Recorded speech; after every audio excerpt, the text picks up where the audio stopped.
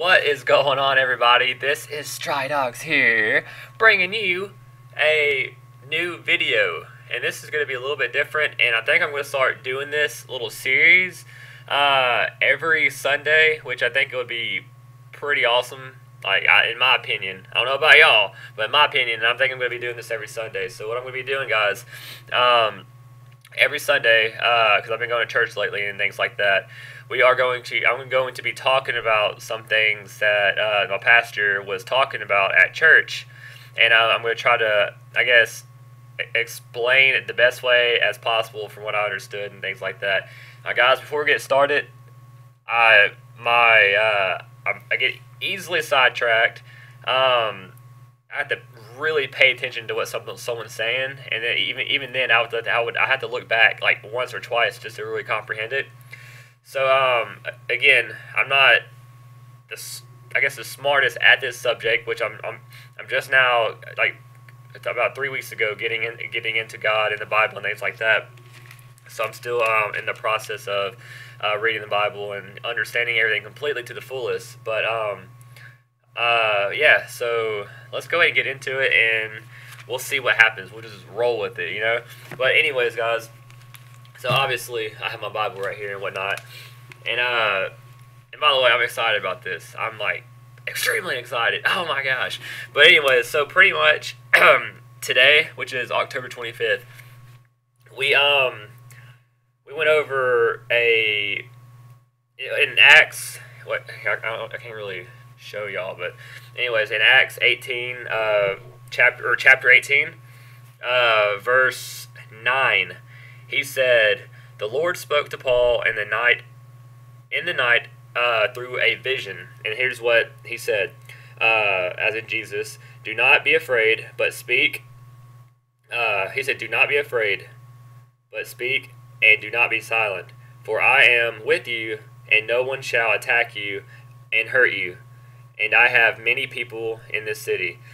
So what I understood from that, guys, this is what my pastor was talking about today. He was talking about spreading the gospel, like spreading the word of God and things like that. And in my eyes, the way I see things, guys, if you're not a believer, if you're not, into it, into God and the Bible and things like that, and the thing was, before I really got into the, God and the Bible and things like that, I would say about a month ago, I believed in God, but I wasn't as, big as I am now. But my days were kind of like sluggish, and I wasn't I was a happy person, but I wasn't like as happy as I am now. It's like ever since a month ago, it's like my spirit, I'm like just uplifted. I can't even explain it, guys. And like those of y'all who doesn't like, read the Bible, go to church, things like that, I don't know if y'all will really truly understand, but it's another feeling that you get.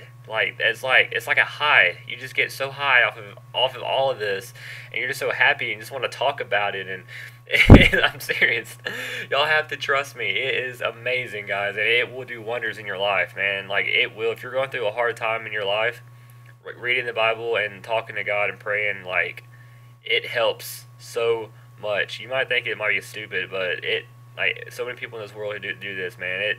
It helps out, guys, I promise. But anyway, so what I got from this message, I'll read it again. "Do not be afraid, but speak, and do not be silent. For I am with you, and no one shall attack you and hurt you, for I have many people in this city." So pretty much he's saying, like, spread the word, and don't be afraid of people criticizing you, talking bad about you, because at the end of the day, it shouldn't affect you. It's like almost they're scared of allowing Jesus and God in their life, and that's what they're being offended by. Does that make any sense? Like, they're not being offended by, like, you coming to them and trying to help them get saved or whatever it may be. Is they're not allowing God in their life to help them get saved. So they're just like, "Oh my gosh, no, no, no, no, no." I mean, I'm a terrible explainer of things, but I comprehend it. That's all that matters. So that's like I said, I'm gonna try to explain everything the best way I can. So pretty much, like, spread the word, and no matter what, at the end of the day, God's gonna, be grateful for what you are doing, and that you tried or whatever it may be. And And yeah, pretty much that's that. That's pretty much what we talked about spreading the gospel today, and like that. And I'm gonna try to remember the story that he told me. Okay, so imagine you have two guys. Okay, two guys. I'm just gonna say a guy. I mean, it can be a girl and a guy. But I'm just gonna say two guys. So you have one guy. He gets paid $100 every time he brings up the situation to somebody about God. Like, hey, this is God. You know, now do whatever you need to do if whatever. And then the other person gets paid $2,000 for each person that gets saved, and each person that gets saved spreads the word to somebody else. Does that make sense? So that one guy spreads the word to somebody and has them saved. He gets $2,000. The person who gets saved now tells someone else about God. Okay, so that's how God works. When someone gets saved, you just want to talk and talk and talk about it. Anyway, so now hold on. I gotta put the Bible down. Hold on a second. So the one person that is just talking about God to someone and they're not getting saved, okay? So they're just talking to someone. So now they have two people, okay? And the person that he talked about doesn't go tell anybody, okay? There's only that one guy. That one guy is explaining to everybody about God. Once he explains it to somebody, they don't talk about him because they're not saved, right? So now they have two people. Well, the other guy, okay, talks to someone and they get them saved. Okay, so they both have two people. Well, the person who got saved, now he goes and tells someone and gets them saved, okay? So now that's three. And the person who started off, the first person, also gets somebody. Okay, long story short, I can't explain things very well, but the one person tells somebody, and then once these two people here, they multiply and tell two more people, and then these four have to go tell people. Okay, you get what I'm saying? It keeps going to 8, to 12, to 24. It's because they're saved and they're telling people and getting them saved. While the other person over here is saved, but he's getting paid $100 just to talk about it, not help him get saved. So the person that he talks about, talks with that person, and they don't get him saved. So the second person doesn't want to talk to other people about it, just the first person. So he's only picking up one person at a time. Does that make sense? He's only picking up one person at a time, while the other person is picking up, like, he's multiplying. He's picking up other people that are talking about it as well. That's the best way I can explain it. Like I said before, it's the best way that I can comprehend it. So I'm just gonna explain it the best way that I can. But anyways, guys, this is awesome. But another thing I want to talk about, guys, in Matthew chapter 7 verse 15. Okay, I don't know if y'all can see this or not. It is right there. Let's see if it'll zoom in. I don't know if it'll zoom in or not, but it's called A Tree and Its Fruit. Now listen to this, guys. Listen. Beware of false prophets who come to you in sheep's clothing, but inwardly they are ravenous wolves. Okay, so good people who act, or bad people who act good. Okay, that actually aren't. You would know them by their fruit. Now they're using this as an expression, as their fruit, as their manner, their personality. Okay, do men gather grapes from thorns or figs from thistles? Okay, even so, every good tree bears a good fruit, but a corrupt tree bears evil fruit. A good tree cannot bear evil fruit, nor can a corrupt tree bear good fruit. Does that make sense? So a good tree cannot have bad fruit, evil fruit. Okay? Does that make any sense? And every tree that does not bear good fruit is cut down. Okay? And thrown into fire. So every tree that does not bear good fruit is cut down and thrown into fire. Therefore, by their fruit you will know them. That meaning you will know them as how they express themselves about God and Jesus and things like that. You'll understand them from being a good fruit. Bad fruit, as in like an evil fruit, who like just despises it and doesn't want to talk about it, won't allow him in your life, things like that. Again, guys, It's how I'm comprehending it. Okay, there might be other ways to comprehend it, but this is how I comprehend it. Um, so you can't perform bad acts, okay, bad acts of around this world, and be good. Does that make sense? It's it's hard to explain, but I comprehend it, I understand it, and I'm trying to just express this to y'all. And another thing I want to talk about, this last thing I want to talk about, guys, is and again Matthew's chapter 7, judging others. Judge not, that you be not judged. For with what judgment you judge, you will be judged. Is that okay? Let me reread that.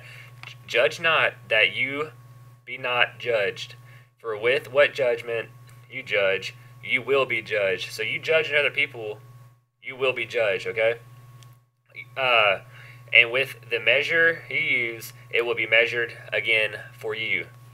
Okay, here's where it gets good. Here's where it gets good. And why do you see the speck that is in your brother's eye, but do not consider the plank that is in your own eye? Why do you see all the flaws in somebody else, okay, when you have flaws in your own self that you had to take care of first? Like, take the speck, take the plank as in there's something in your eye. You need to take that out first before you can see clear enough of what someone else what's happening to somebody else. Um, okay, so take the plank and that is in your own eye. Okay, or how you will say, wait, hold on. Or how will you say to your brother, "Let me pull the speck out of your eye," when a log is in your own eye? You hypocrite! First take the plank out of your own eye, and then you will see clearly to take the speck out of your brother's eye. Do not give what is holy to the dogs, nor throw your pearls before swine, lest they trample them under their feet and turn around and attack you. Okay? So, judging others, guys, like, people always say, don't judge a book by its cover. Okay? Like, so what I comprehend from what I just told y'all, guys, like, before you start, like, bringing somebody down and talking down to someone, talking crap online, over the internet, in person, whatever it may be, like, you don't know what someone's going through, guys. Like, you don't understand, like, in their own mind, in their heart, like, you don't understand what someone can be going through. Something so serious you just never knew, and you're judging them out of nowhere. Like, there's no need to get on that level to where you have to bring somebody down. Like, always be, like, positive and supportive about stuff. Like, no matter, bring it into, you can bring it into video games and real life, your family, friends, whatever it may be, man. Like, you judging another person will not make you a better person. It makes you the same person that judged you. Like, does that make sense? Like, you have, like it was saying, the plank in your eye. Take that out first before you start seeing the speck in someone else's eye. Clear your like, be positive, be grateful, and pray and things like that, and then help other people out. Like, help your own self, and then start helping other people and start spreading the word and helping people get saved. Things like that, guys. Like, everything, guys, every single thing in this 1,000-page book, million freaking in the Bible, okay? And there's everything in here you can relate to. Like, there is not one thing. There's literally everything in here. There's something in here that you can relate to, guys, and it will change your life. It will literally change your life. Oh, I'm telling you guys, you have to believe me. I really hope you do. And like, the guys who watch me stream and whatnot, who keep up my videos, I'm a very positive person, guys. And I'm not going to lie to y'all about something. And when I tell y'all this actually helps my life, and it helped my life, and it helped me be a better person, I'm not lying to y'all. Like, I'm being honest, one-on-one, whatever you may call it. But yeah, I think that's going to do it for the video, guys. So pretty much just the message of the day is spreading the gospel, spreading the word of God, and things like that. And I'm going to start doing this series and start doing these videos like this. I hope y'all enjoy it. I hope y'all stay till the end. Because, again, it changed my life, and I really do pray it changes y'all's, and I think it will. So I'm going to start doing these videos every Sunday, and those of y'all who stick around for that and support me. I appreciate y'all from the bottom of my heart. And those of y'all who don't, I do pray honestly that one day y'all come around and uh, believe what I actually have to tell y'all, and just know that I'm not making nothing up, and it can help y'all out if y'all allow it to. If y'all literally in y'all's mind allow it to, and try to understand, it will turn your whole life around. If you're going through breakups, divorce, abuse, whatever it may be, man, it helps. I promise. But that's gonna do it for today's video, guys. Hope y'all enjoyed it. Oh my gosh, I'm out here dressing nice. I just got back from church, you know. Anyways, hope y'all enjoyed the video. And this is Stridox here. Leave a like if you enjoyed the video. Comment and subscribe if you have not already. Oh, okay. Hope y'all enjoyed the video. And I will see y'all next time.